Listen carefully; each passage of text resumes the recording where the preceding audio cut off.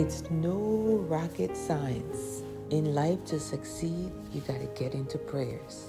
That thing that you want to do, you need the power of God to help you do it. So you got to start with prayers. You've been trying, you've been failing, you've been going back and trying again, you've been getting discouraged because it's not working. You try to start and it's just not working. It's been years, it's been weeks, it's been months. You're trying to figure out what's wrong, but you can't get started. It's no rocket science.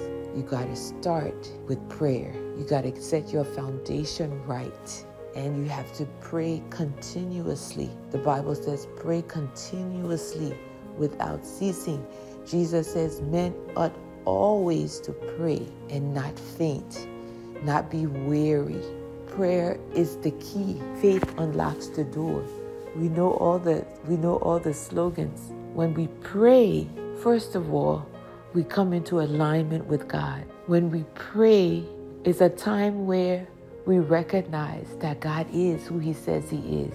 He says, when you come to me, you must believe that I am, and that I am a rewarder of those who diligently seek me. So when we pray, we're acknowledging that fact. We're acknowledging that God is great. We're acknowledging that God is awesome. We're acknowledging that God is faithful. That we're acknowledging that He is our Lord and He is our God. Like He is our Father. He's our Abba Father.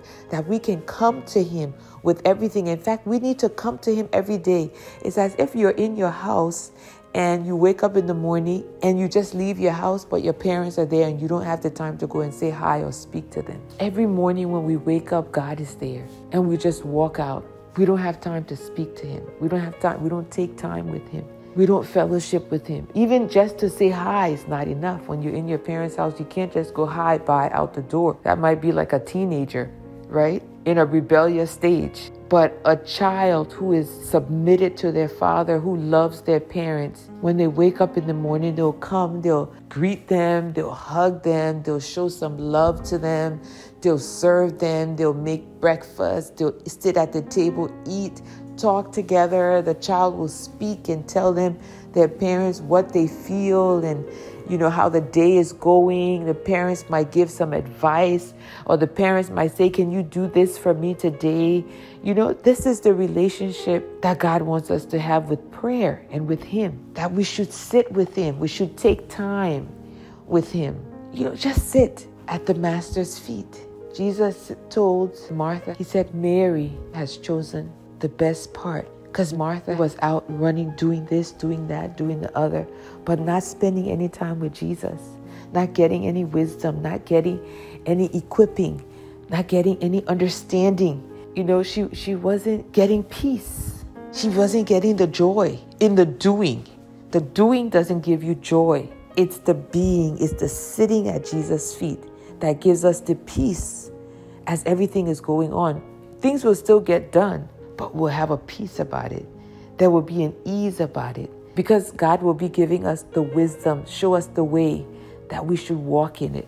The Bible says, whether you turn to the right or the left, there will be a voice behind you that will say, this is the way, walk in it. So when we're in the presence of God, when we're aligned with God, when we bring Him into our day by acknowledging Him and getting His instructions and everything, as we walk through life, that voice from those conversations will come. The Holy Spirit will come and say, this is the way, walk in it. Choose this. Don't go over there. Take the blue one, not the green one. Buy this company now. This is important. Invest here. Whatever it is, start this program. Go to school. Give you whatever encouragement you need. And then most importantly is the engine that drives our success. So prayer is so important. It's not rocket science. What you are trying to do right now that is not working, go into prayers and do it continuously. Every day, pray. Every day, standing before the presence of God. Sit at the feet of God and just talk to Him. Pray. Read your Bible. Read the Psalms. Just glory in the presence of God. God is faithful. Nothing the enemy can do will stop you because He is with you. He says, lo, I am with you always. So let's use all that God has given us. Let's manifest his fullness because we're in his presence. God bless you. God is faithful.